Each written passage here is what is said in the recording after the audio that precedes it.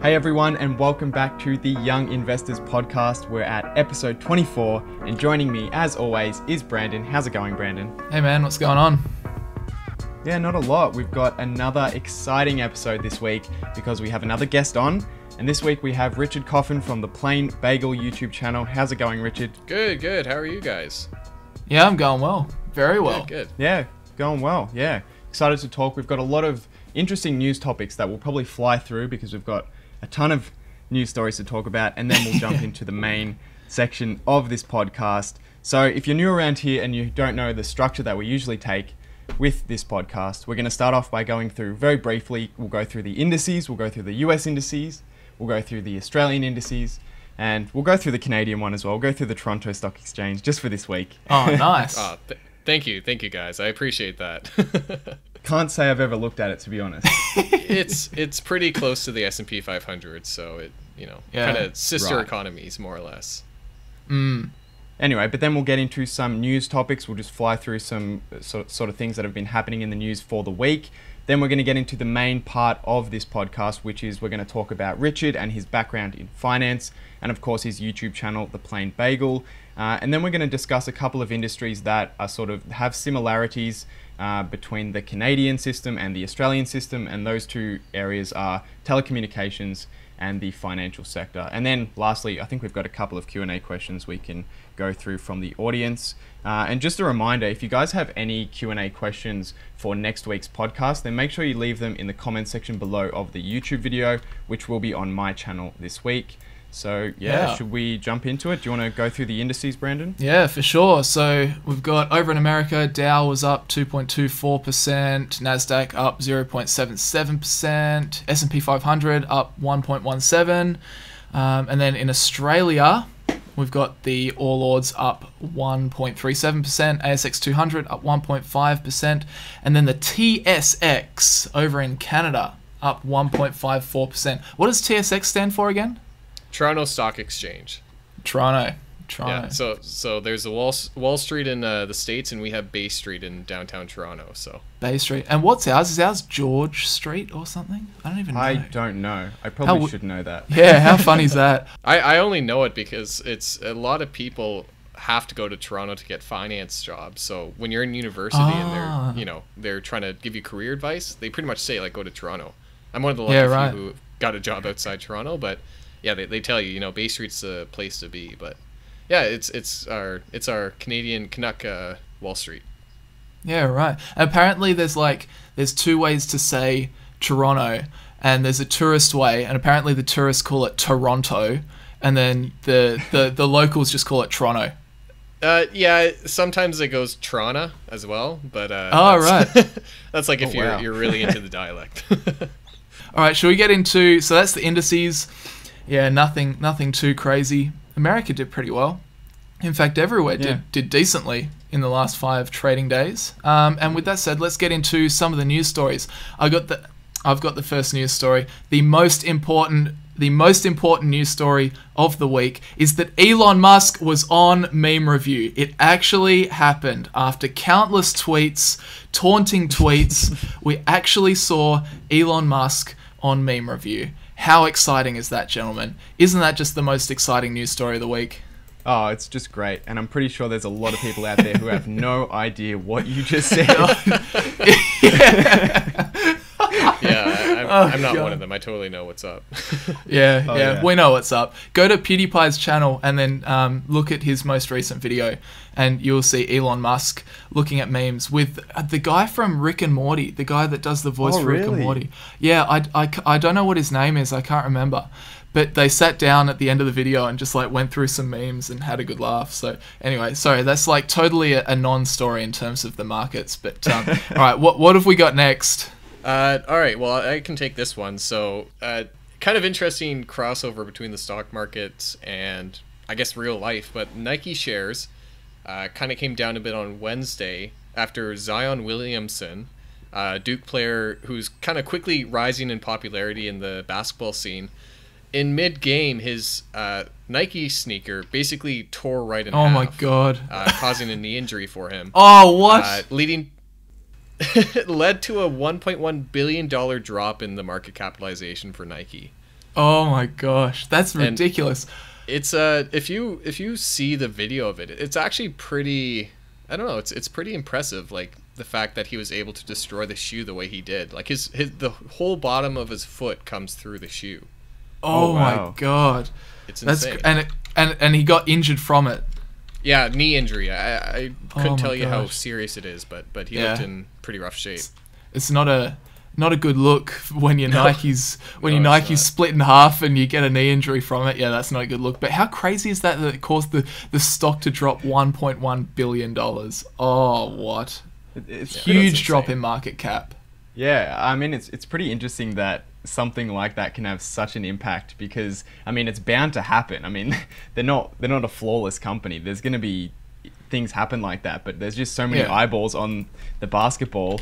What is this, college basketball, I think it is? In the US, and it's amazing. $1.1 billion in market cap just wiped off. Yeah, just like that. And then, all right, what's up next in news? So one other thing we've got here is that Warren Buffett and his company Berkshire Hathaway will be releasing their annual letter to the shareholders on Saturday. So that'll be tomorrow, I guess. And that's just an interesting one because it usually has quite an influence on the market, and it's always interesting to see what Warren Buffett says in the letter. I always enjoy reading his letters. I think I've read all of them actually since 1964.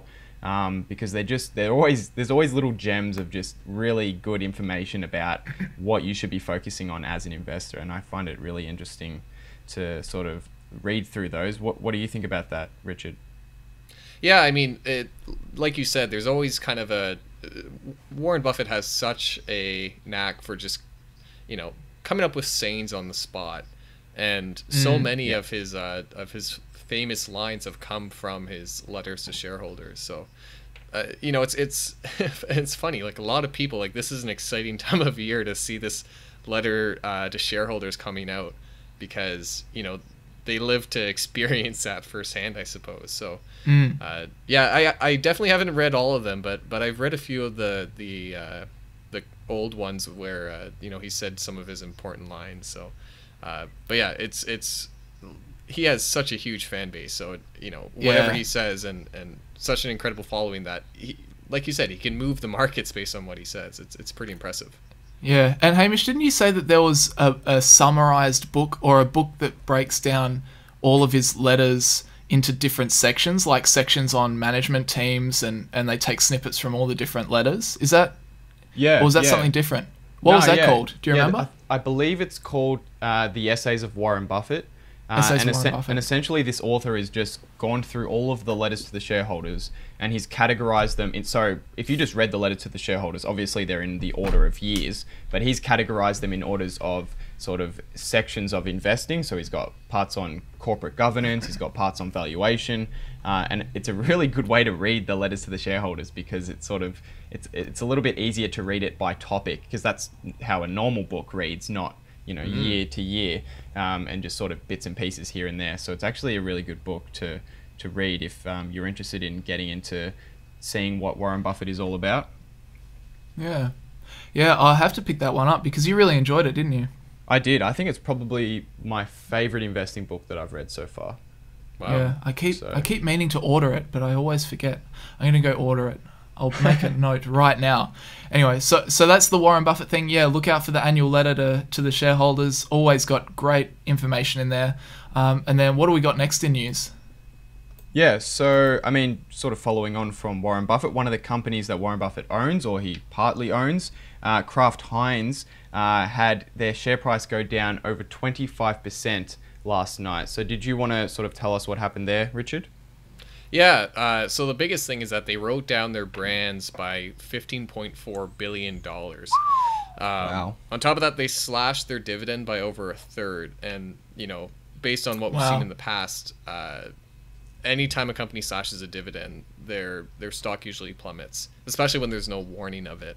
Yeah. And it's funny because, and I'm the one who kind of tossed this in the mix because Kraft Heinz has kind of a special place in Canada because, well, in a weird way, it was kind of at the middle of the U.S.-Canadian trade dispute for some time. There's basically a lot of Canadians were trying to boycott Kraft Heinz ketchup. Oh, I don't know how. So I'm guess you guys have Heinz ketchup in Australia, I'm guessing. Yeah. So in Canada, Heinz ketchup was always like the standard staple, and then when there was a trade dispute, everyone started buying French's ketchup because it was made in Canada. Oh, okay. So there's basically this nationwide boycott on Heinz ketchup. It's a strange time. Yeah, poor Heinz. Yeah, Heinz is probably the biggest brand for ketchup in Australia as well. I think it's a massive brand globally. Yeah, that's quite funny. That company that people started buying, I'm sure they did quite well for a couple of quarters, and then yeah, exactly. Imagine that other company. They'd be like, "Oh, this is fantastic." Boycott Heinz. Perfect time. Yeah, exactly. No, that's crazy. So shares down over 25%, dividends slashed by over a third, and that was just out of nowhere. Like they didn't really, an investor couldn't anticipate that coming. You don't think? Well, so I read as part of the headline as well that they're actually being investigated by the federal security regulator. Oh, okay. On top of the other things, might actually be the most important reason as to why their stock's down. Yeah, probably. My guess is that probably wasn't disclosed before this this other information was disclosed. So, I mean, I don't know. It's not a company I've actually looked at myself, but scary stuff. That's what happens in the market sometimes. You just get kind of hit out of right field from with just these bombs of a press release.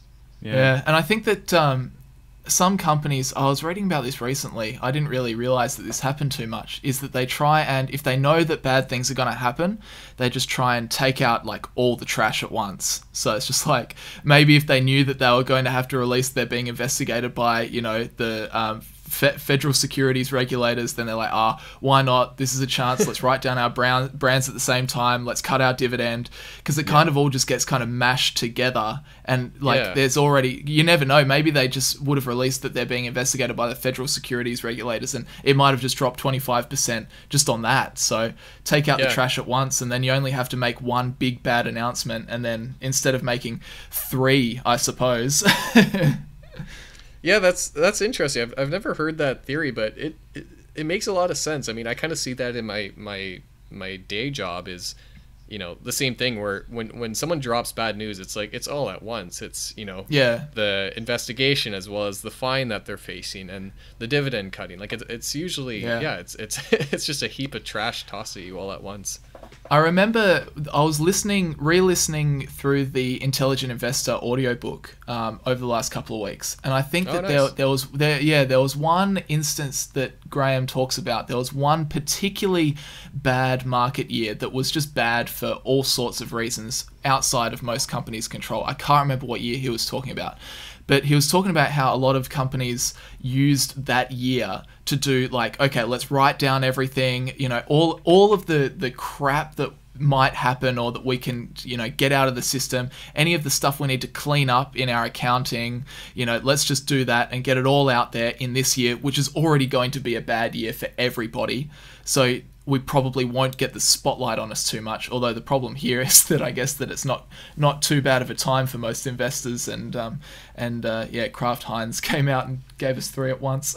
Yeah, jeez. Yeah. So speaking of stocks plummeting, Stamps.com stock plummeted 58% in one day yesterday, which is I don't know if I've ever seen a stock fall that far. Maybe I have, but that's one of the highest, the biggest drops I've ever seen in a stock. And the reason for it was that they essentially discontinued their partnership with the US Postal Service. And they had a partnership with the US Postal Service, which gave them discounted rates for basically Stamps.com is a postal service. So it gave them discounted rates for shipping parcels and that sort of thing. And they discontinued their partnership. And the reason that they're doing that is kind of interesting, really, because they're just hoping that Amazon is going to launch a postal service so that they can make a deal with Amazon at some time in the future. So it's kind of odd because Amazon doesn't have a postal service, but they're just betting on the fact that they're going to release one, and they don't want to be tied up in a partnership with USPS so that they can make a deal with Amazon. So Right. I thought that was kind of interesting. What do Yeah. you guys think about that? Yeah, that's really interesting. So discontinue their partnership with USPS. They're betting in the future that Amazon's going to come through. I mean, it's a risk, isn't it? It is. It's quite the gamble. Yeah, really. Yeah.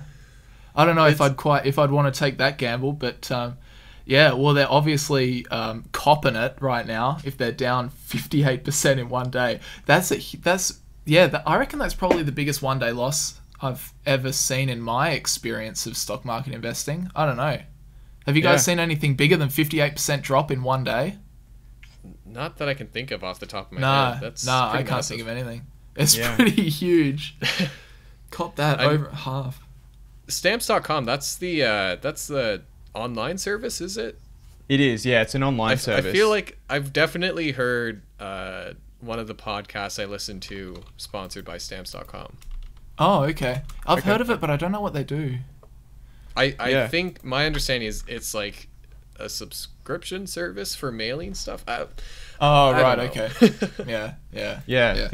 I mean, they're down 70% from their all-time high. And the interesting thing was, when they were around their all-time high, I actually made a video on them because their numbers looked really good. And I said that on the surface, their numbers look great. But if you dig a little bit deeper, a lot of their performance in the past is dependent on this deal with the USPS. So for me, I said, I'm not interested until I see what happens with that deal, because we knew that that deal was going to be renegotiated within the next year.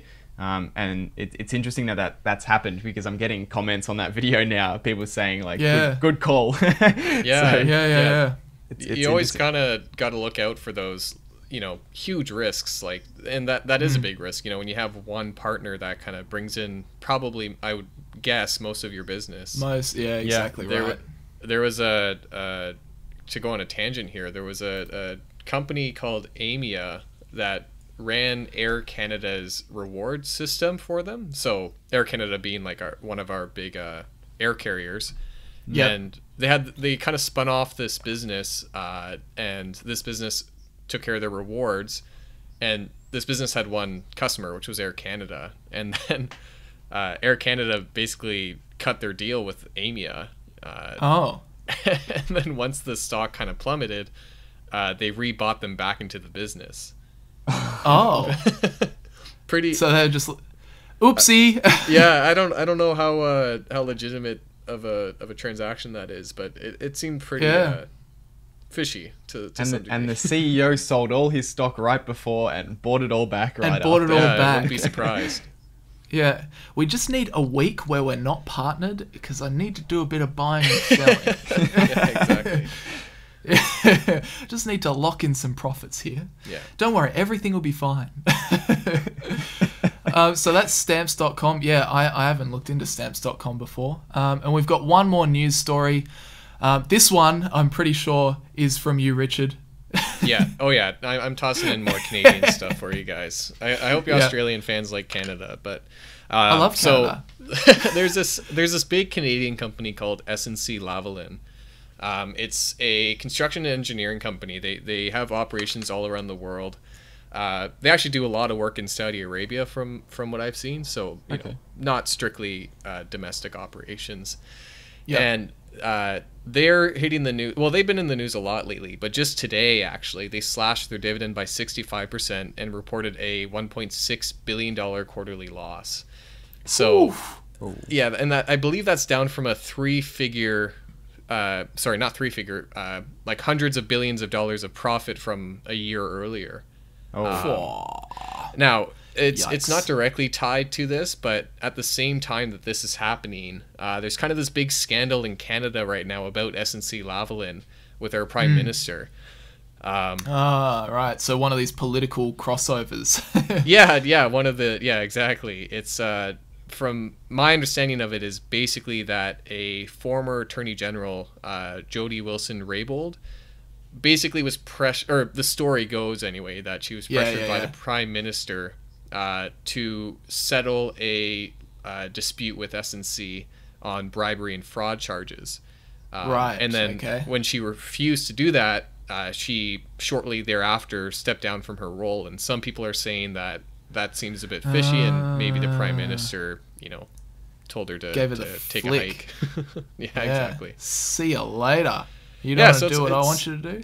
Get so out. it's Yeah, that's pretty scary. Some dirty business, or at least it looks that way. Yeah, allegedly, but it doesn't look great, does it? Yeah, it doesn't look great though. No, exactly. Yeah, and the trouble is that Wilson Raybould is not really saying anything on the whole matter, so she's kind of been tight-lipped about the whole thing. Yeah, just kind of step back and see what comes of it, and don't get involved too much. Yeah, I think there might be a legal reason why she's doing that, like because of her position, but regardless, something stinks. Yeah. Was that me? I don't think so. It's coming from here. It's coming from here. It's in the story. All right, so that wraps up the news stories for the week. We actually had some really good ones, but yeah, if there's one takeaway, make sure you go over to PewDiePie's channel and watch that meme review. All right, so in PewDiePie. Middle section of the podcast. Really, we just wanted to talk to Richard and talk about the Plain Bagel and his background and talk about some of the similarities and differences that we see in Canada and Australia, especially when it comes to things like telecommunications and the financial industry as well. So I guess starting off this segment, obviously a lot of the viewers won't know kind of what you do or who you are. So I was wondering if you could give us a bit of a background of like who you are and, you know, where you're from and especially kind of your background in finance as well. Yeah, sure. So I am currently in Ottawa, which is capital city of Canada. I'm from nearby. There's a city called Belleville. It's kind of right between Ottawa and Toronto. Right. It's a small city, but it's between two bigger cities, so it gets enough traffic. And yeah, I went to school here in Ottawa. I went to university for finance. When I graduated, I started working in the area, first at a company called MD Financial Management, where I kind of had a more operational role. And then I eventually got hired as an investment analyst for a really tiny company. I'm the 6th employee there, called Watson de Premio Steel Investments. Oh, cool. Kind of named after the founders there. And I've been there since, and it's a job I love doing. You know, I'm surrounded by people way smarter than I am, and I learn a lot from them. And it's once I kind of did my university program, I really only fell in love with investments after the fact. Once I, you know, went through all the academic stuff, and I started to see the real life applications of investing, that's when I really kind of fell in love and, you know, started to do things like this where I would do finance as a hobby. Like I would read about investing, and I started making YouTube videos on the topic of investing. And yeah, it's done pretty well for me. Yeah. I found that too, actually. When I was studying finance, I found that, I mean, it was fine. It was interesting to me because I'm interested in mathematics and finance. But when I sort of pivoted to spending more of my personal time looking at the actual applications of doing your own personal investments, that was where I sort of developed my love for investing. Just for people who don't really know, can you explain to us what the day-to-day role is of an investment analyst? Yeah, sure. So, I mean, on the broadest sense, an investment analyst is basically just someone who researches companies and gives a buy, sell, or hold recommendation. Whenever you go to a bigger bank, that's really the limit of the role. Is it's someone who researches very in-depthly one or two companies. Because our company is a lot smaller, I'm more broad. Like, I cover a lot more companies, a lot more sectors. I'm not really specialized, which, you know, I think it's really fun to actually be a general investment analyst because you get to see a bit of everything. Yeah. But yeah, the day-to-day is pretty much in the morning, just kind of catching up on the happenings of all the companies we hold. So we actually get research reports from third parties. All right. And these reports have, like, you know, buy, sell, hold recommendations, but we don't really pay attention to that. We really only focus on the news and the updates and, you know, why are they writing a report on this company now? Right.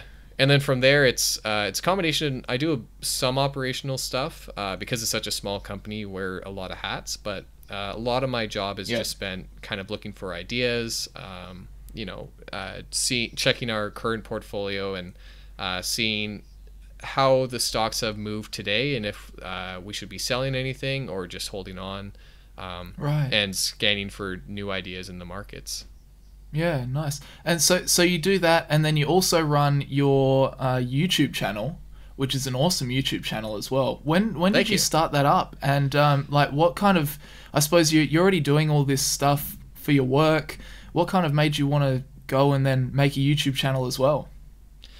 Yeah, so and I guess I didn't really mention in my background, but when I was working at MD Financial, I also started doing my CFA. My Chartered Financial Analyst designation. So I took, and I've since taken the 3 tests for that. And while I was kind of studying for that, that's kind of, that was my first glimpse into the world of investment analysis. And that's where I kind of started reading outside of work and things like that. And while I was at work, I had a lot of friends kind of come up to me and ask for not necessarily advice about stock picks or anything, but just asking for kind of an overview, because I'm at that age group where a lot of people are finishing up school and starting their first jobs, and for a lot of them it's that time where they have to start thinking about, well, should I start saving, or do I invest? What does investing look like? So I kind of started I would take people out for a beer and we would sit down for 2 hours, and I would just kind of spew the world of investing upon them in like the 2-hour time frame. So everything from like bonds to stocks to indices to mutual funds, like everything that I thought would be important to them to know. Kind of with the idea that I didn't really want to guide them to one option or another. I kind of wanted to be very neutral in what I was doing.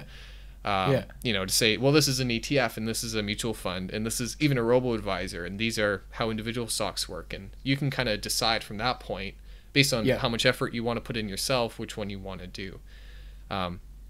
Eventually, I kind of saw that there was a demand for stuff like that, where, even just covering very basic information about, well, what is a stock and what is a bond and, how do mutual funds work and things like that. So I just kind of started making the videos. I thought maybe, even if it helps a couple people, that would be great. And I've always I've always enjoyed teaching. I had a teaching job at university, and I've always enjoyed finance. And on top of that, video editing. I used to make videos just for fun. So it was really kind of the awesome combination of 3 things that I like doing. So it worked out pretty well. Just jumble them all together, and then you get onto YouTube. It makes sense. Yeah. And when did you start? When did you start doing your YouTube stuff? Is this like a recent thing, or have you been doing it for ages and ages, or? I've been doing it for about a year and a half. I had started a year prior, and then I got caught up with CFA studying, so I kind of put it on the back burner. And then I actually had another friend start doing YouTube videos, and he started seeing pretty good success. And I said, well, maybe I should get back into it. And now here you are. Now here I am. I mean, I touched on this last week as well, actually, how sort of underdeveloped the finance space is on YouTube, and how much demand there is for this sort of just general information stuff. Like a lot of your videos are just about like, what's the yield curve? I think that was your most popular video.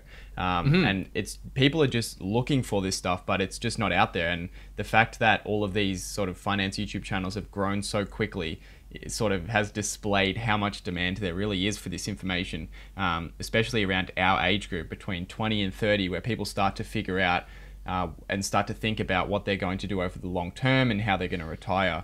Channels like yours are really, really helpful for people to sort of break it down, because they're mostly animation. You're starting to do some other types of videos now as well, but they're really engaging, your videos. Thank you. And I mean, I guess so what kind of content do you create? It's mostly animations, but you're branching out to doing some more of yourself just on camera, right? Yeah, so I've always it was always me in front of the camera to start. Right. And then my thinking was, well, I don't have, I'm not the funniest guy. And my videos are starting off a bit dry. How can I kind of make them that much different that they might, draw a bit more attention? So I started simply just by making kind of my own clip art, my own kind of pictures of different avatars. And I made a little character for myself, and I would kind of draw examples of this character in different situations. And then I slowly just kind of picked up very incredibly basic animation, things like, transitioning, changing the size of an image, rotation, the most basic kind of style of animation. And then I kind of got more and more comfortable with it, and eventually I released my first video was fully animated, but that took me like 3 months to make.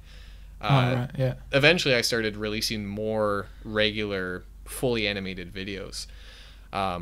So right now I do a bit of both now, I suppose. I do some fully animated, some where it's me just in front of the camera with kind of animations here and there. And now I've started doing more what I call my rant videos, where it's me just kind of getting mad in front of a camera. They're the best. Yeah, I feel it's so therapeutic when that happens. Well, that's it. It's more for me than for the audience, Yeah. I actually filmed one like a week ago, and it was just that. It was me in my house by myself, just yelling at a camera for 2 hours. Oh yeah, I love making those videos, and they always seem to do quite well actually as well. I think people quite like when you're clearly passionate about something, and that you clearly have a distinct viewpoint, and if you give facts to back up your viewpoint, I think people quite like watching that. Yeah, totally, and I think a lot of YouTube's appeal is the personality side of it, and a lot of my videos are pretty scripted. But I like to have those other videos to show that personality side a bit more. And I agree. Like, I think people like to see, your personality come out. They like to see, okay, like, what does this guy actually care about? What is this guy interested in? And that really comes out when you're yelling about something. Definitely. The last question that I have about your YouTube channel here is, where the hell does the name come from? Is there a story behind that? The Plain Bagel. Yeah, tell us about that. It's not an exceptional story. It's never, but it's cute and it's to the point. So, it's basically from a university class. There's a professor, and he was talking about financial prudence. So it wasn't actually related to investments. It was more so like your spending and things like that. Right. What would they like call budgeting it? and Personal finance and things like that. Yeah. And he just said the line, if you can't afford the cream cheese, get the plain bagel. Right. And then I didn't think in the moment like, oh, that was brilliant. Like, I didn't write it down or anything, but then when I was eventually trying to think of a name for the finance channel, I really, I didn't want to put like the money guru or something like that. Yeah. And I thought of finance that, tips with Richard. Yeah, exactly. And so I went with I picked that name, and I kind of asked a few friends. I said, like, well, what do you think? And they're like, yeah, it's great. Like, it kind of, for some reason it feels like it's finance related, even though like it's just pastry. But I like but yeah, that. it's I feel like I'm kind of hyping it up to be this bigger story than it really is. And honestly, this specific professor who I got it from, he would say the craziest things. So it's not like he had this one moment where he said this incredible thing. He says stuff like that all the time. Like, he makes analogies like that. He said a few crazy things that I probably can't say on this podcast, but that was one of the ones that stuck with me. Yeah, so I guess, Richard, before we get into looking at the telecommunications kind of sector and also the financials as well, I was wondering kind of if you could summarize your own personal way of looking at stocks, or your kind of own personal strategy. What would you kind of say that is? What do you look for in a company? What are some like things you have to see, and other things that maybe you really don't like to see? What would you call your investment strategy? Yeah, so I think, at my core, I'm a value investor in the most kind of classical definition of it. You mentioned the Intelligent Investor. I actually finished that just earlier last month, actually. Oh, right. Yeah. And, great book. I think, stuff about the treasury bonds is a little dated now, but the other lessons in it are exceptional. And so I consider myself a value investor, and to its core, that just means looking for companies with strong management teams, a good operational track record, and good growth numbers, and there's never. I find it's rare to find a company that ticks all the boxes. It's hard to find a company that is growing great, great management team, and it's cheap. So I think it's kind of a balancing act between, well, what's most important to this company? Are you okay paying up a bit up front for this firm if they're growing really well? Or do you think that this company is at a turning point, and that the current discount is overdone on the firm? Yeah. I think that's kind of similar to what Warren Buffett says, how he says it's better to buy a really good company at a fair price than buy a fair company at like a bargain basement price. Yeah, and that's exactly it. And there's certainly no people talk about the markets being expensive, but are certainly a lot of companies out there that are really cheap right now. The question is, are they cheap for because they're impaired, or are they cheap because there's just this negative sentiment about it? And I think that's such an important part about investment research is ascertaining what is impairment versus what is a short-term negative headwind or some shorter-term pessimism. Yeah, exactly right. I mean, a lot of the cyclical stocks just got absolutely killed last year, partly because of the trade, but primarily because of the expectations that we were going to go into a recession.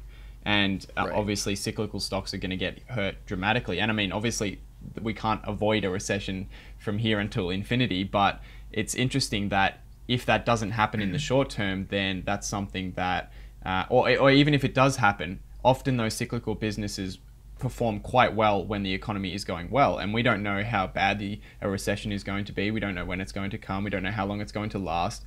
And if you can, I mean, I always just think of it as the stock price is essentially the consensus. It's what everyone thinks. And if you're going to beat the market by being a stock picker, then you have to go against the consensus.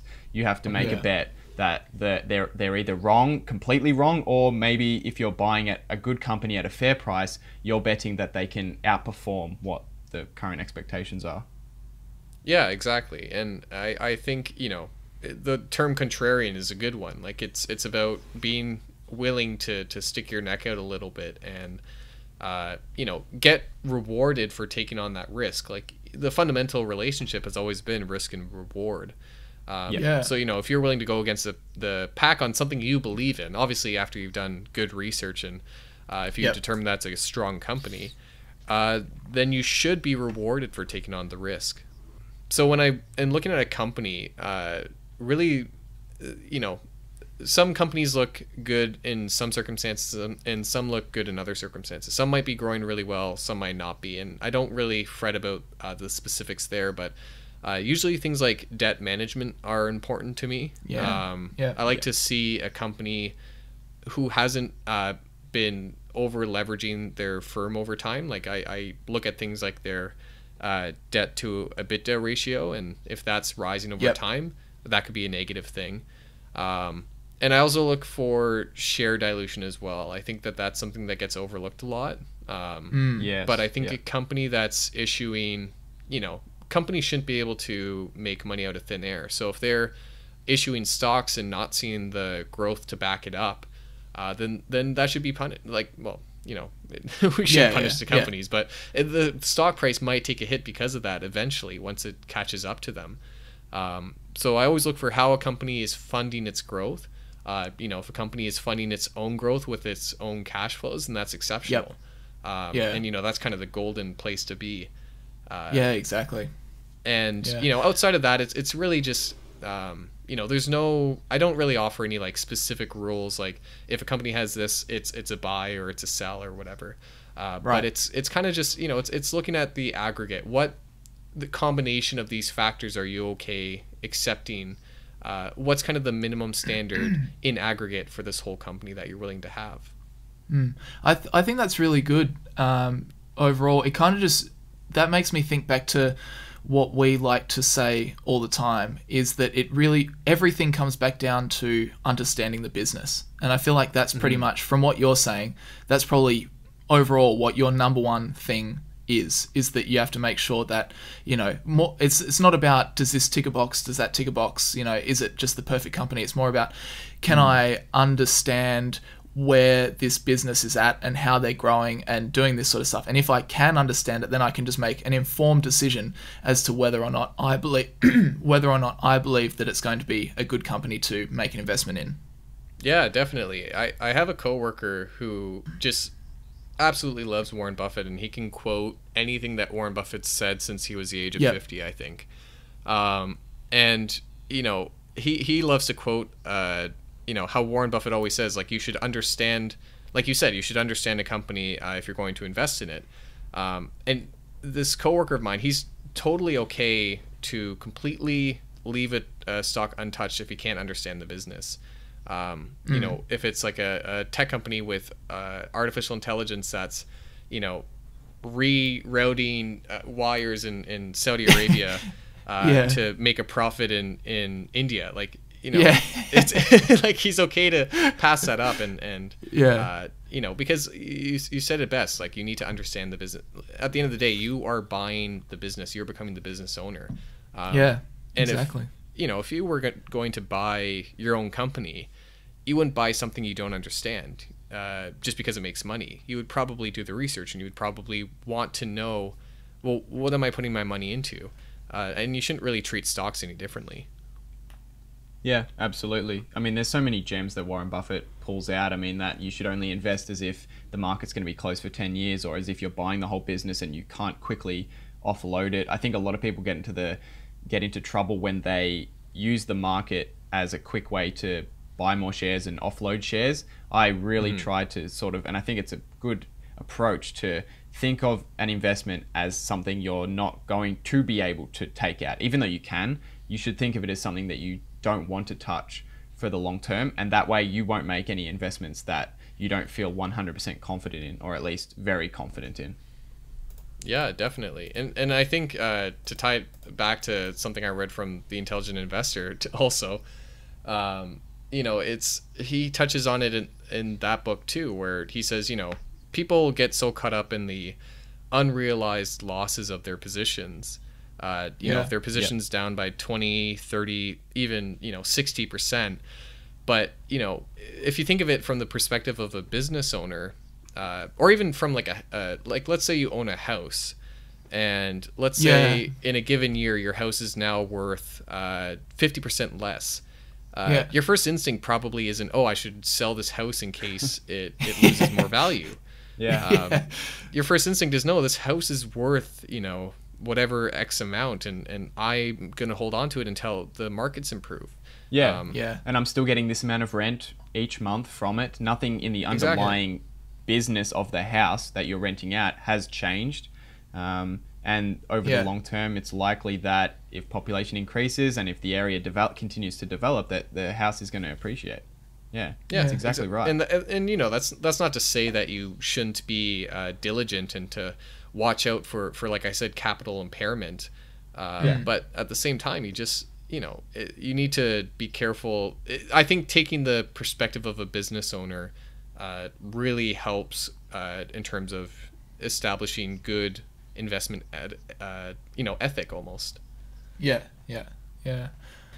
I think that's a good wrap up of kind of what your investing philosophy is. I guess it gives us good context now to talk about a bit more maybe specific examples of investments and different companies and their situations at the moment. So I thought that it'd be interesting if we go through for you guys talking about some of the telecommunications companies and really the telecommunications sector in both Australia and also Canada, because there are a couple of interesting points which Richard is going to talk about the telecommunications sector in Canada. I guess I'll give you a bit of a context to our telecommunications sector over in Australia. So at the moment, like, Australian telcos, they're like down in the dumps. Like, nobody wants anything to do with them.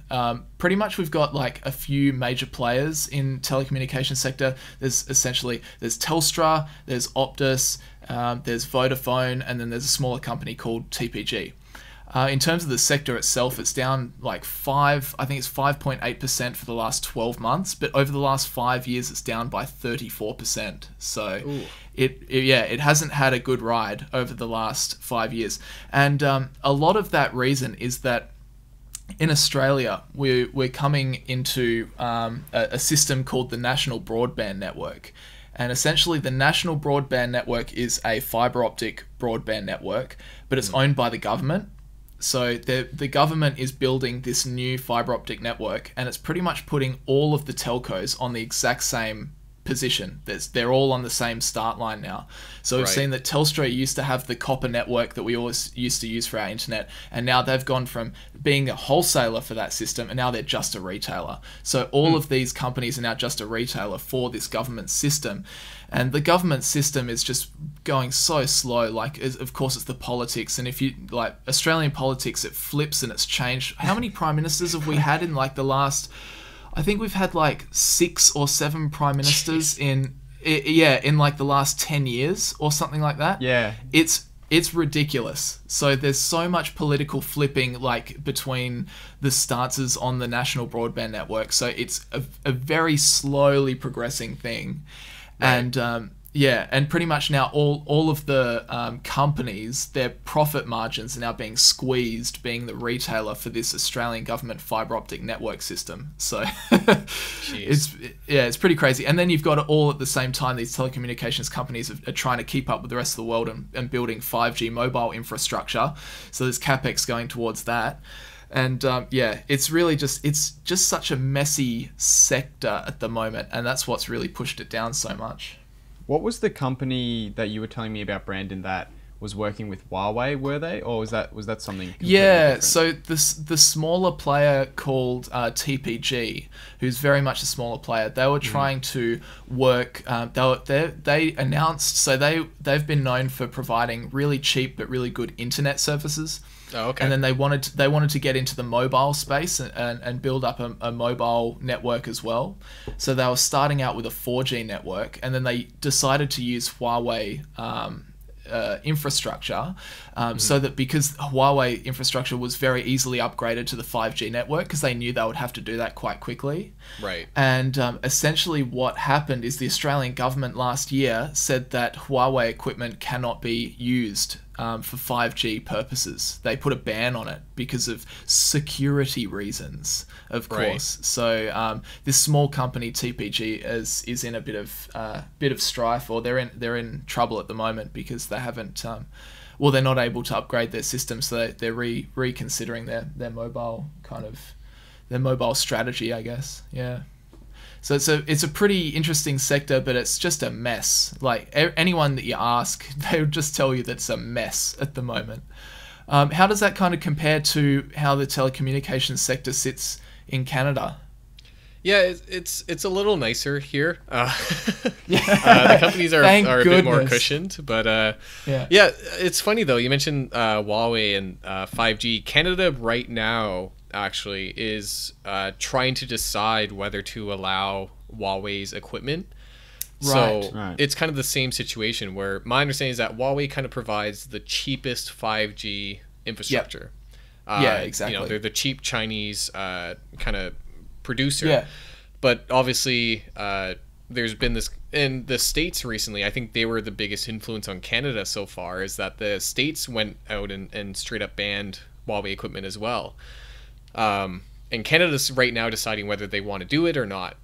Right. And although they have been kind of playing more, like initially people thought, well, the States banned it, there's no way Canada's going to let it go through. But now the European Union, I think, recently gave them the okay, said that they think they can manage the security risk themselves enough that they can actually let Huawei equipment in the European Union.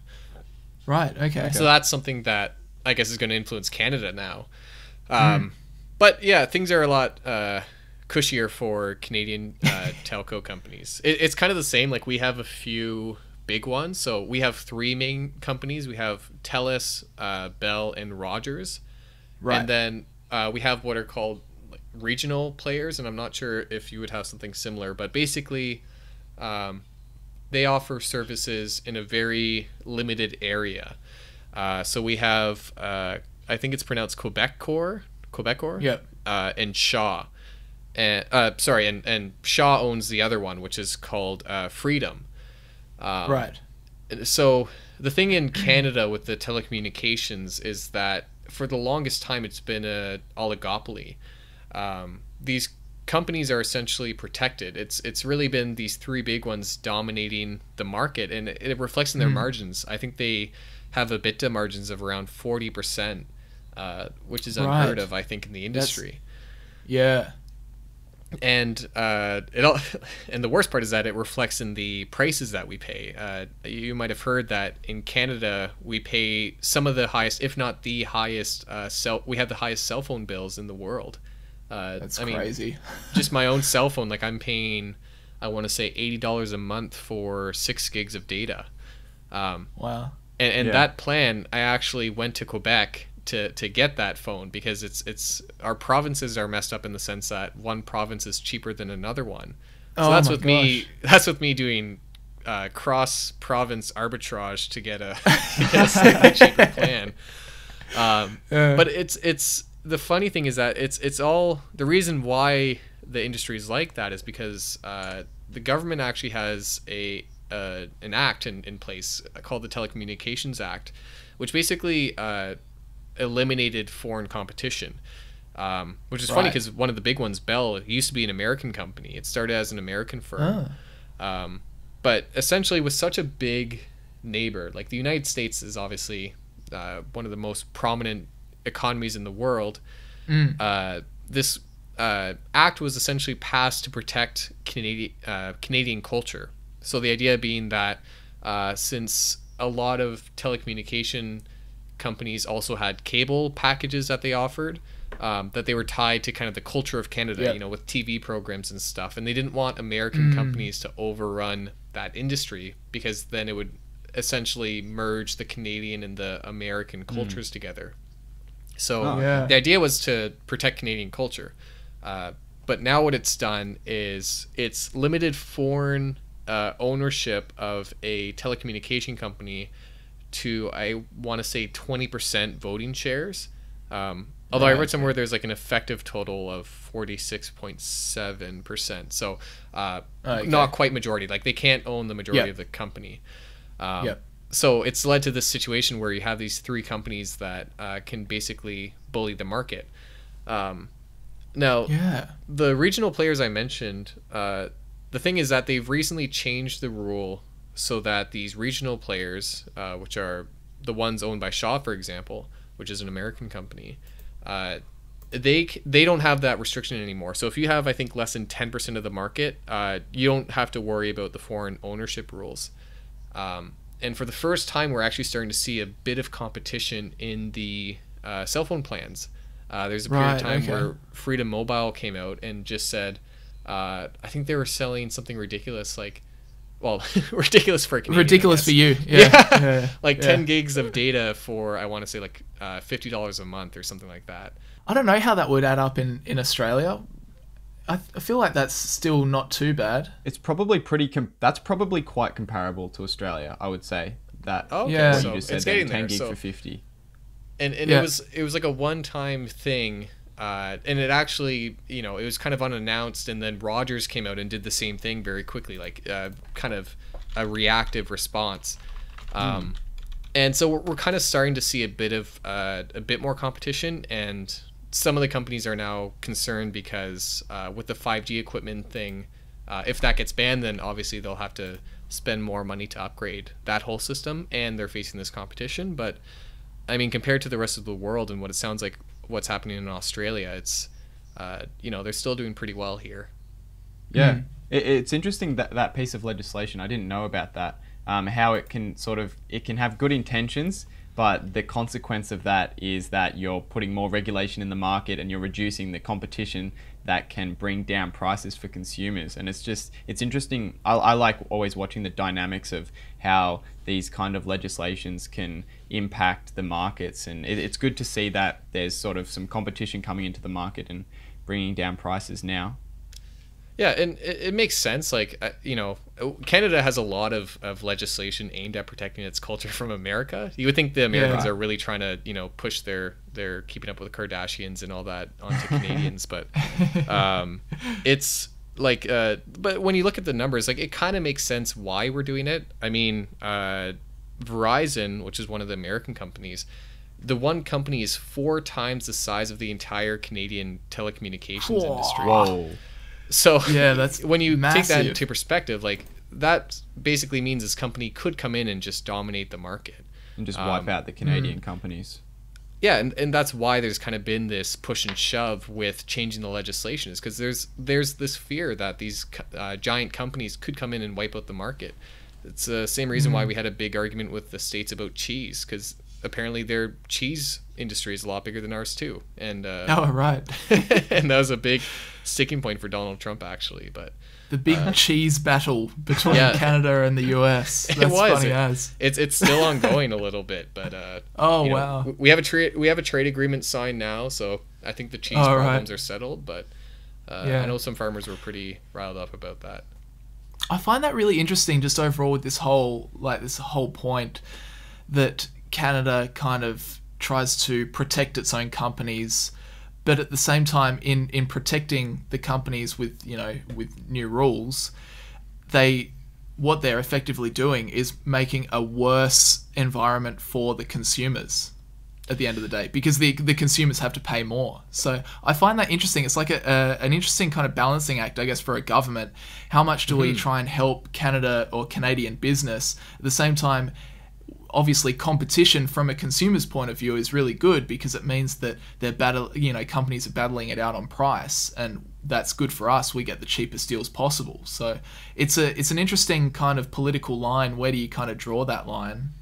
Yeah, exactly. And I don't have the answer for it. I'm just kind of here to explain. Yeah, well, I don't think anyone has the answer to it. Yeah. It's just you've got to try. I guess you've got to see. I guess you just got to try things and see what happens. Yeah, and like I said, there's a lot of industries in Canada. Radio is another big one that's heavily protected from the States, and at first you kind of wonder, well, it doesn't really seem like fair competition, and it is. It largely isn't. But at the same time, when you consider how massive the United States economy is, and really how small the Canadian economy is in comparison, you can kind of understand where people are coming from in protecting some of the industries. One of the questions I had is that, so do you feel like the people of Canada, Canadians that you live next to, do you feel like they would rather see American companies come in and have to pay less for their mobile? Or do you feel like there is that sense of pride in having the kind of Canadian companies to be able to choose from? Oh, I would speculate that a lot of Canadians don't care. They don't care enough. Yeah. Yeah, right. I think, a lot of Canadians, this is a pretty big sore point for them. If you ever want to strike up a conversation with a Canadian, you can just start complaining about your cell phone plan. So, I don't think it's really a point of, national pride or anything like that. But I think it's, and I don't know if I'm in favor of one side or the other, to be frank, but I don't think the average Canadian cares much about that. I think they kind of see the money being made by these big Canadian telecommunication companies, and they say, well, what the heck? Why am I paying $80 a month for 6 gigs? God damn. Yeah, exactly. Nah, I feel like that's fair. yeah, exactly. So it's nice to see a bit more competition, and it's funny because the regional players are actually starting to dig into the bigger players quite a bit, and that should improve the pricing over time. But at the same time, you have things like 5G, which could very well have the opposite effect, which could very much increase the cost for these companies and eventually increase the cost of plans as well. So who's to say? Yeah. I don't know. It'll be interesting space to watch. Yeah, exactly. Well, should we leave telecommunications there and get onto the financial sector in Australia and Canada and have a bit of a chat about that? Yeah, sounds good to me. Yeah. So all right. I guess I'll sort of start by giving an intro into sort of our system, and then we can throw it over to you, Richard, and we can compare how the systems operate and what are the differences and what are the similarities. Over in Australia, the financial system is one of the biggest contributors to our GDP, and that is a contribution of 140 billion in the last year. And we essentially have these four major banks that dominate the industry, and they're all within the top 30 safest world banks, which is sort of a ranking of the world's safest banks, of course. And those four banks that we have are Commonwealth, National Australia Bank, Westpac, and ANZ. And the combined four banks have domestic assets of just under $1 trillion and total assets of $1.4 trillion. So how does that sort of compare to the size of the Canadian banks? Yeah, so the Canadian banks, it's interesting because they only make up 7.1% of our GDP. But at the same time, I believe they make up close to a quarter, if not a third, of the stock market of the TSX. Wow. Right. So they obviously play a big role when it comes to investments. And it's kind of the same structure. We have, I believe the States, at least used to have, obviously prior to 2008, had a lot of regional banks. The Canadian system has, for the most part, always had five bigger banks that kind of dominated.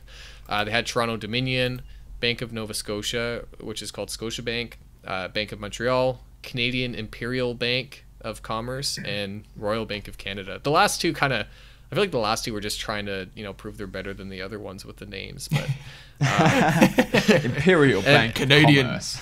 Yeah, That's exactly. what I was going to say. And I think that's the smallest one too. So I don't know if it's that's funny. compensating, but and they're all within the top 33 safest world banks. So Canada has a pretty safe, highly regulated banking industry. So it actually fared decently well, all things considered, during 2008. Especially, better than the States, our southern neighbor. So it looked pretty good up here. It's kind of the same idea. Like, we have these dominant banks. There are some regional players here and there, things like Canadian Western Bank. I think there's one called Van City. Right. Yep. But it's mostly these, like, if you want to have an account in Ontario and be able to find an ATM in a different province, then you would need to go with one of these bigger banks. Yeah. I think the Australian and Canadian economies, just in general, are fairly similar. I mean, we both have our massive banking systems, and Australia has a massive resource sector, and I think Canada has a massive oil sector. Is that correct? Yeah. So oil kind of competes with finances in terms of the biggest sector for the stock market. So same thing. It makes up, I think, a quarter of the Canadian stock market. It's been kind of rough lately, and that might have gone down because of with the oil prices kind of going down. But prior to kind of the slump we've seen, it was one of the biggest sectors. Yeah, very interesting. Brandon, did you want to sort of explain? Because over in Australia, we've had recently in the banking system, there's been a lot of controversy because we've had our Banking Royal Commission, which is where sort of the government looks into the system and finds out what dodgy, dirty stuff that they're doing, and cleans it all out. They have. Yeah, exactly. And I mean, some of the stuff that was uncovered was just absolutely shocking. Did you want to sort of talk about some of that, Brandon? Yeah, I don't know because to be honest, with my investing, like, I'm all about staying inside my circle of competence, and for me, banks are like, whoa, so out there. Like, I don't really follow the sector too much, but yeah, we've had this Royal Commission. I was just doing a little bit of digging, and essentially it's just recently, like in the last week or so, been finally completely wrapped up. So it's all finished now in Australia. But some of the stuff they found was really quite interesting. So I had a look. They found instances of bribery, forged documents, repeated failure to verify customers' living expenses before lending them money, mis-selling insurance to people who can't afford it. They had one of a company called AMP, it's kind of like banking and home loans and insurance, admitted to lying to regulators repeatedly. Wow. And the CEO hightailed it right out of there. And this is maybe the craziest one, is the Commonwealth Bank admitted that some of its financial planners had known and did nothing about charging fees to clients who were dead. What? That's crazy. Yeah. So there's a lot of dodgy stuff, and pretty much you're seeing, like, for instance, the National Australia Bank CEO just recently resigned or got kicked out, whatever way you want to look at it. But I think I found that it was they had a what do you call them? A shareholder meeting. General annual meeting. Right, General annual meeting. Yeah. And there was they came to the topic of the CEO bonus for the year. And there was an 88% vote down for the CEO to get his bonus. Right, yeah. I think that makes sense. It was quite spectacular watching some of the footage from the... Because I'm a NAB shareholder. Like, I have a very small position in it. So I was watching some of it, and it was just shareholder after shareholder coming up to the mic and just blasting the board. And it was quite brilliant. Spectacular. So all of them basically came up and said, there is not a chance that you're getting the bonuses that you've just presented to us tonight because of everything that's happened. I think it wasn't just Commonwealth. I think there was multiple banks that were found to be charging people who were deceased, which is I mean, that's a shocking headline, and it's pretty tragic that there's people out there that will do that as their career. I mean, it doesn't really surprise me in part, but it's kind of sad.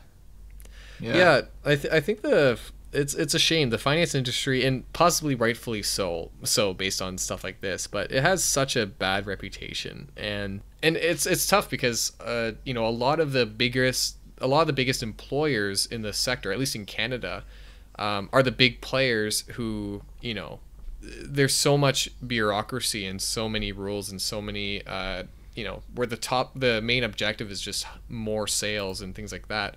I think it's kind of a breeding ground for things like these, where people are charging clients who are dead because maybe they have a quota they need to meet for their, to get paid or whatever it is. It's quite a shame. Yeah, and it brings up the question of, like, too big to fail. I mean, a lot of these governments really rely on these banks for an indication of the economy, especially when it's such a big proportion of the GDP in Australia and in Canada. I guess maybe in Canada it's only 7%, but it's still a significant contributor. And I mean, if you have a bank that fails, one of our big four banks or one of your big five banks fails and people can't withdraw money, that's going to be a massive disaster for either economy. So they're kind of in this situation where even if they made a massive error and they were committing fraud and the bank should go down in sort of free market economic sort of standards, you really can't let it go down because of how devastating it would be just to everyday people.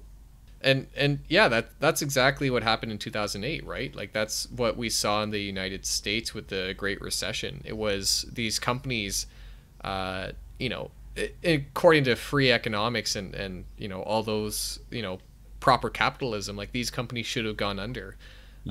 But then how many citizens would you damn by doing that? These people who had any assets tied up with these companies. And, I'm not saying it was a great decision. The auto industry would like to have a word with the American government, but it's a tough question. And it really goes to show, like, how the entire system is really tied to these big companies. And like you said, too big to fail. Apparently they can fail, but can we afford it? I don't know. Yeah, and I mean, it's not just the fact that if one of the big four banks went down in Australia, that a quarter of the population a significant amount of people would lose a lot of their savings. It's the aftermath, which is that no one in any of who has money in any of the banks would ever trust the financial system again. I mean, Of course, yeah. I know if I had a significant amount of savings in one bank, even if it wasn't the bank that went down, I'd be pulling it out. Just Sure, yeah, because exactly. you just don't know what's going to come around the corner. And the fact that most people really don't know that much about finance, and rightly so. I mean, most people don't really care about it. Yeah. And they just sort of rely on professionals to do the right thing on the behalf of their savings and their retirement funds. And it's a really interesting discussion point about what to do with situations like that. Yeah, they get too big for their own good. Well, they get so big that we rely on them, really. So Yeah. I guess the power goes, in those instances, the power goes to the bank. It's like if the Australian government's really relying on the bank, then the bank's like, oh, we can just do whatever we want, really. So yeah, well, obviously this is a pretty obvious one of where they've used and abused that power, and then it's really cost them. Yeah, but even so, there was like so much political, like the government that ordered the Royal Commission in the end didn't want to do it, really. So they were like, no, I don't want to do this. Wow. But they got crazy. they got so much pressure in the end that they did it. So yeah, Right. pretty crazy. I think that, like, lastly, kind of almost just to sum up on this kind of topic, I'm going to use and abuse you, Richard, because I don't really know too much about banks. So I thought, why not Sure. get an investment analyst to kind of talk us through. I was wondering if you're, from your experience, what are kind of some of the things that you look at if you are maybe looking at a bank from an analyst point of view? What are some of the kind of things that you might look at, to see whether it's maybe in good health or something? And are there any red flags, any things that you definitely want people to be aware of when they are looking at banks, things that can get banks into trouble? Right. Well, in Canada anyway, the Canadian bank stocks have a really good reputation for being kind of consistent with their growth and having a good dividend. So they have a really good reputation for Canadian investors. In terms of like more short-term concerns, one of the biggest things, and it's probably a global thing at this point, is debt levels in Canada. I think Canada has some of the highest kind of debt to income levels out of the developed nations anyway. And that's just because I believe Australia is quite similar, actually. Ours is I'm very not high 100%, as but well. Yeah. Yeah, and it's just the result of low interest rates from 2008 have just kind of led people to be able to afford more houses and take on mortgages. And I think mortgages are the primary driver of that higher debt. And I want to say that per dollar of income Canadians have, or per dollar of savings Canadians have $1.7 of debt or something like that. Right. Wow. So in terms of like short-term concerns, that would probably be the biggest. If you're looking at bank stocks and you see that one of the companies is primarily in the mortgage space, they are probably suffering right now because there's some pessimism in that area. People are looking at those stocks and thinking, well, how much more room is there to grow in the mortgage space when Canadians already, have more debt than they can technically pay off right away. Yeah. So, that's kind of a short-term headwind. That's not to say, you can't buy a company that does mortgages, but it's just, one of the why a stock Something might be to look lower. out for. Yeah, exactly. And there's a lot of stuff to look at. Like in Canada, I keep mentioning the Canadian market, but I bet it's similar in Australia. The banks all kind of have similar business models. They don't really, aside from maybe geography, Scotiabank, for example, actually has a pretty big Caribbean operation. But aside from maybe geography, a lot of their business is similar. They have their investment arm. They have their loan arm, which is kind of the core business of any bank, is loans. Banks at their core are just a loan machine. But kind of banks over time, the bigger ones have gone to diversify to investment banking, to financial planning, things like that. But really, it's I find banks compared to things like technology, especially technology is a good example. Banks are a lot easier to compare sort of apples to apples. So because of that, you can kind of narrow down a few points. You can kind of narrow it down to a few metrics. And these won't give you the whole picture, but these are kind of things you can quickly look at to get a quick idea about the bank's business. Yeah, for sure. On the valuation side, you have things like price to book value is a pretty common thing to look at. Basically, if it's below 1, it's considered a discount. If it's above 1, it's at a premium. But obviously that could be related to the business. If they have a higher risk, let's say they have a derivative arm that works with the derivative market, they might have a lower PB ratio because it's a high risk business. And then PE is actually a pretty common metric in that area too for valuation. I kind of mentioned the business mix quickly, but what I always like to do is look at how much of their revenue is coming from interest, like the interest side of the business. So percentage interest revenue, for example. And, a lot of the big banks, I find it's around 50%. And then also their net interest margin would show you how much money they're making on their loans, and you could compare that across the banks. Now, I checked before this podcast because I want to make sure the CET1 ratio, that's actually used by Australian banks too. So this is good because it's a fairly important one for Canadian banks as well. Cool. It's basically related to a international regulation. I think it was, I want to say it's called Basel or Basel 4. I think it's what it's called. Okay. But it came after the 2008 crisis, and the long story short of this ratio is it's how much capital they have put aside to take care of their risky assets. So it could be somewhere between 10 and 18%, for example, would be the range that you typically see banks operating in. And basically, the higher the ratio, it means the more risk the bank can take on in a future project.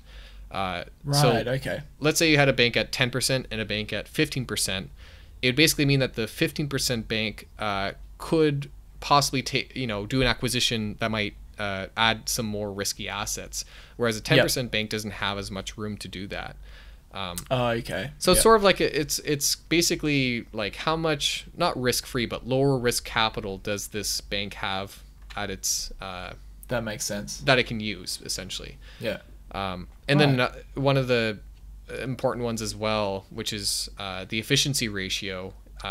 It's equal to for viewers who are calculating this while we're talking. It's tapping away. Yeah, exactly. Like, oh, good. They're doing a full profile on TD Bank right now. But if you take the non-interest expense, so all expenses not related to interest rates, and you divide it by net income, that gives you your efficiency ratio. And the long story short is that the higher the better. So a bank with a higher efficiency ratio is just that. They're more efficient. They have lower costs to reach their net income. Whereas a bank with a lower efficiency ratio probably has some room to grow. So those are kind of like, I just thought of like some quick ones that, they're pretty easy to access these numbers.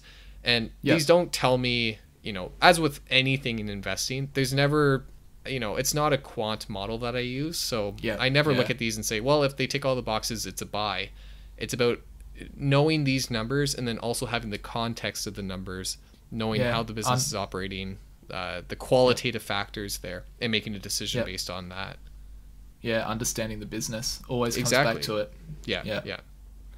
I think I'm glad I asked that. That was really good, actually, because I don't really look too much at banks because it's just not within my circle of competence, so I kind of just stay away. But I think that the viewers will get a lot of value out of that, so thanks for going through that. That kind of wraps up what we were talking about with the finance industry or the finance sector and telecommunications sector. We've got one Q&A question for today, and I'll ask this one to you, Hamish. So the question reads, I got this on one of my videos the other day, so I thought I'd chuck it in. How does Warren Buffett make money? Because he's always talking about how he never sells his stocks. So there may be, a portion of his dividend, a portion of his portfolio might be dividend stocks, but that doesn't seem to get him, the hundreds of billions of cash that he's currently got at the moment. So where does he get that money from? Is he doing the dodgy? He's just printing it. He's got a printing machine. He's just churning away in his office. No. So he obviously in part... When you hit the $1 billion mark, they just give you a money printer. He's just, well done. Just like, you win. It's like a YouTube play button, but it's for billionaires. That's what I was going to say. It's the YouTube play button equivalent. Well done, you get a money printing machine. Anyway, go on, Hamish. No, so in part he would receive some dividends from the stocks that he owns. So where he has partial ownership in those businesses. But a significant proportion of the Berkshire Hathaway business is subsidiaries. So he buys whole businesses and they operate uniquely within the business. So those businesses that he owns outright, they generate profit. And those profits will go to Berkshire Hathaway, which is the holding company of those little subsidiaries. So he does make money from his stock portfolio, but he also does own, Berkshire Hathaway that he is leading owns whole businesses. Yeah. I'm trying to have a look at what the businesses are within Berkshire Hathaway. It just says list of assets. I don't know. There's Geico is a very big one that he talks about, which is an insurance company. Holy smokes, there's a lot of them. But these are also the ones that he just holds stock in as well. Oh, I wish I could find a list. Coca-Cola's up there anyway. For sure. Sorry? That man loves his Coca-Cola, so that's one of them. Coca-Cola, that's definitely one. Yeah, and he owns like 5% of Apple too. What crazy! Imagine owning 5% of Apple. Yes, please. I think that was a recent buy, if I'm not mistaken. At least within the last year. Yeah, it was. So anyway, definitely. I guess a lot of people forget that Berkshire Hathaway, because we're always listening into like the 13F forms and that sort of stuff. What's Warren Buffett buying and that? But people forget that Berkshire Hathaway is itself a business, and it has businesses underneath it which operate and generate cash flows for Berkshire Hathaway. Mm-hmm. So that kind of wraps up. I don't know. Do you have anything to contribute to that one, Richard?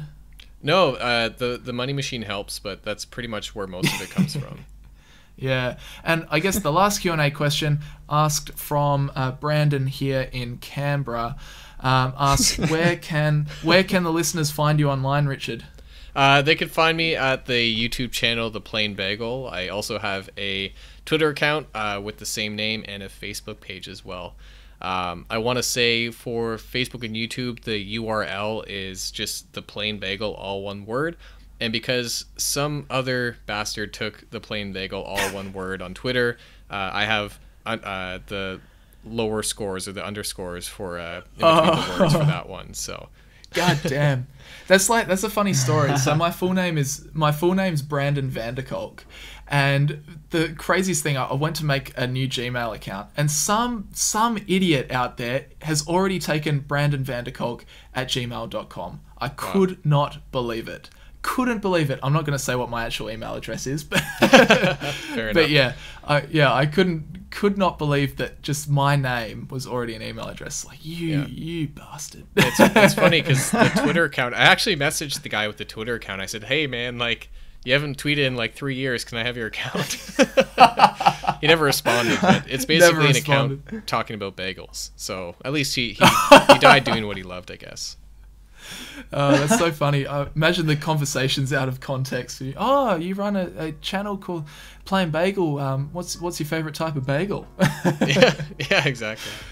No, but thanks very much, Richard. It was awesome having you on today and getting your expertise, because your knowledge as an investment analyst is crazy. It's really good. Good to kind of have you on and talk about some of the similarities and differences between Australia and Canada as well. So thanks for coming on. Really appreciate it. Yeah, thank you for having me. This was a lot of fun, and I'm a fan of your guys' podcast, so I'll be keeping close watch. And thanks for, like I said, thanks for having me. This was. It's really interesting to kind of see how similar the Canadian and the Australian economies really are. And just cool to hear about the Australian businesses that obviously the economies don't cross paths that often. So very cool to get an insight into that. So thank you so much for having me, guys. That's all right. Thanks very much for coming on, and thanks Hamish for joining me once again and talking all things stocks. And make sure, guys, if you do have any Q&A questions that you want us to feature in next week's podcast, you leave them down in the comments section of the podcast, which this week is on Hamish's channel. Yep, because it's an even number. Yep. But yeah, thanks, guys, for listening. We appreciate it, and we'll talk to you guys in the next episode.